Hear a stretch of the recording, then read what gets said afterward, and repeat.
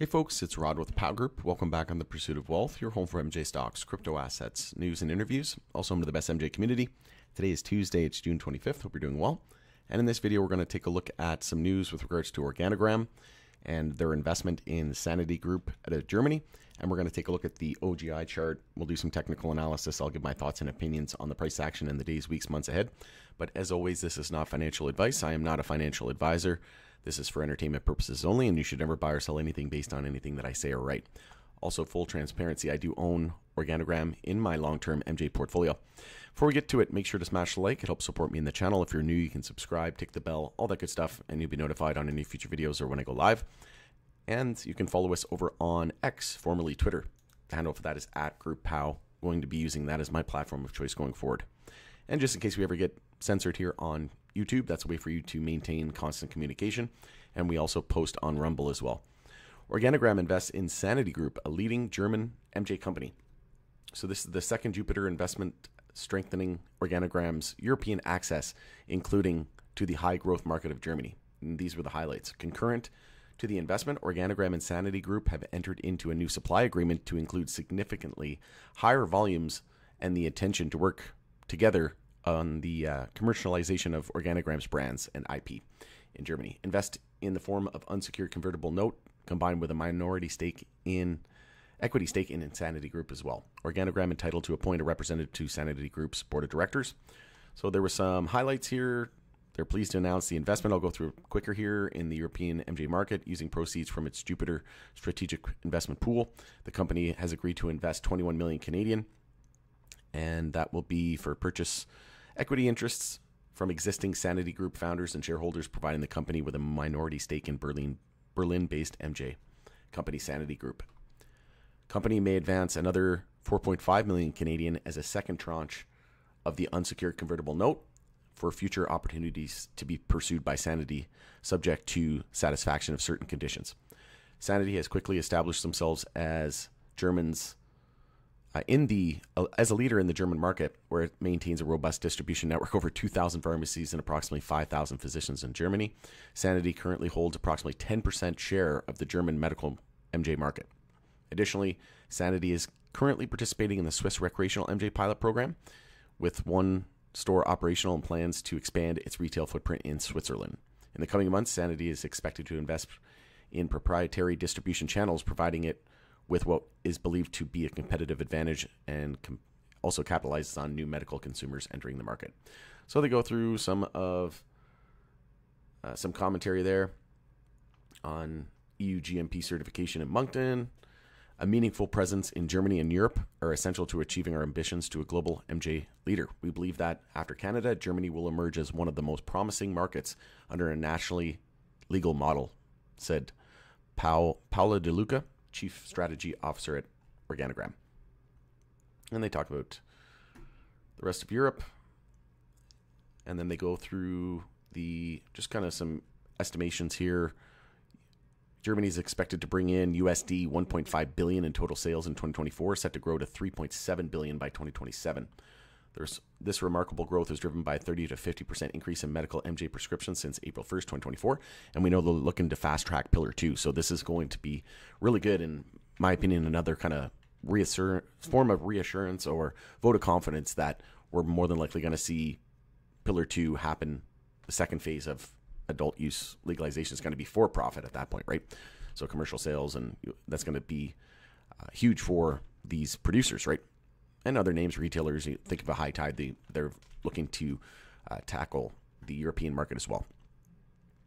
So we'll go through a little bit quicker here. They talk about a ripple effect. That's what I've been saying for a while now, right? It's just the domino starting to fall. Once one or two, right? Canada, now Germany, major countries, right? Now we're going to see the rest follow suit. In my opinion, we talked about news yesterday with regards to the UN saying that they're looking to, their top officials are saying we need to basically scrap the war on drugs. It was failed, and we need to do other alternatives. So you can read between the lines there, right? So it's looking good. They talk about strategic rationale and potential opportunities. I won't go through the whole thing just in effort of time. Most people can go and read it on their own time. They talk about the investment details as well. So I encourage you to check that out if you feel free to do so on your own time, if that interests you. We'll take a look at real quickly here at the daily time frame on OGI. It was a daily bear flag. I just posted a video as well. This one here on CGC, I did some analysis, and it's a daily bear flag. We had a daily bear flag on MSOS and daily oversold. So if that's all on CGC and MSOS, then we're coming off daily oversold here as well. But we got very close on OGI. I'm thinking the downside on OGI might be a little bit more limited, and I'll explain why a little bit more on the monthly time frame here in just a moment, because we are looking to change the monthly trend, and we've already formed a higher low. And some are questioning whether or not we could confirm an uptrend over the next couple of months, which I do think could be the most likely scenario. We do have another inverse head and shoulders here as well, potentially forming on OGI, which we had something similar on MSOS. You can see here this was the right shoulder forming, the head, and then the potential right shoulder forming. We'd have to kind of move it out a little bit more. I was just drawing that preemptively. It was definitely, I think, about a week ago, and then we could be gearing up for an EMA 12 and 26 bull cross there on MSOS as well. So that is showing that we could potentially see the same thing play out on OGI, and then a neck come back up, test resistance here at the neckline, which would bring us up to around $1.70, and then come down for a potential right shoulder and then see that bull cross. But yeah, I'm thinking that the downside on OGI might be limited compared to a name like CGC, where we could easily see another 10-20% of downside with that daily bear flag target. I brought it up in the video, but I'll bring it up here real quickly. You can see here it's targeting about 535, but I think OGI might be limited to about 5 to 10% of downside, worst case scenario. But we are looking at this inverse head and shoulders that's forming as a potential bullish reversal, but it's early. We're just on the head here now, and we have yet to confirm it. So overall, I think OGI may be seeing its downside limited compared to other peers in the space. And as you can see here on the monthly time frame, we did break the lower high, lower low pattern, so we're no longer in a monthly downtrend, and we're looking to confirm a higher low and a higher high to be in a monthly uptrend. And this would be, in the history of the chart, the first EMA 12 and 26 bull cross on the monthly time frame. We got very close to it here, but it didn't see its follow through. So that would be the first time on the NASDAQ, potentially here over the next few months as we lead into the election. And I think there's talks about Ramaswamy becoming the vice president if Trump were elected, and I'm not going to get political. I just want what's best for MJ. I'm not even in America. I'm Canadian, so it doesn't matter. I can't vote anyway. But at the end of the day, I just want what's best for MJ. And, that would be good because he has been pro-federal legalization of MJ. So if that were the case and he becomes vice president, then that could bode well for MJ into the elections. And then, like I said, Florida on the ballot, I think that's going to get approved. We're going to see other states, Ohio coming online, Pennsylvania. It's just... And then other states that haven't, we're starting to see incremental reform there, whether it be medical or recreational, full-blown adult use. That's where we're heading, right? We're at half of the U.S. essentially, right? Adult use legalized at the adult use level, right? So and about 3/4 of the U.S. under some form of, medical, right? So some form of reform. OGI looking for its monthly higher low to confirm the monthly, the higher low and the higher high.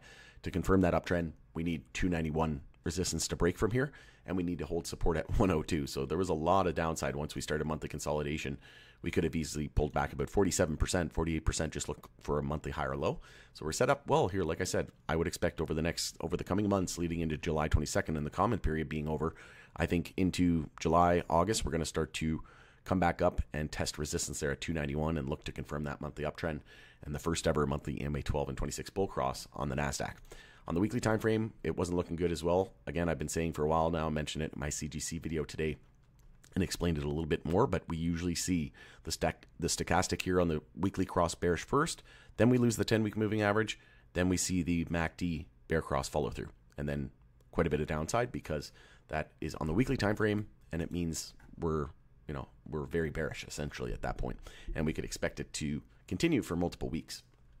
On the weekly time frame, we also lost the 50 weekly, which MSOS did as well, so that increases the odds that names that hadn't done so already were likely going to follow suit. So we did lose that support, which is a little concerning. And then on the daily time frame, we're below all of our daily moving averages, and we have yet to see the death cross with the 50 and the 200-day crossing, which could happen over the next week or so, in my opinion, which would mean we could easily see that downside continue. And if we just take a look at this move off of the low as well, if you take your fib tool and go from the high to the low, we do have the 0.786 there at 139. So, like I said, it's looking like downside could be limited here for OGI, but don't be surprised if we do dip down around that 130, 120 level. All right, going to end it there. Let me know what you think of this news as well in the comment section below. We'll continue the conversation there. It's Rod with Power Group. Thanks again for joining us in the Pursuit of Wealth, and we'll see you again on the next video.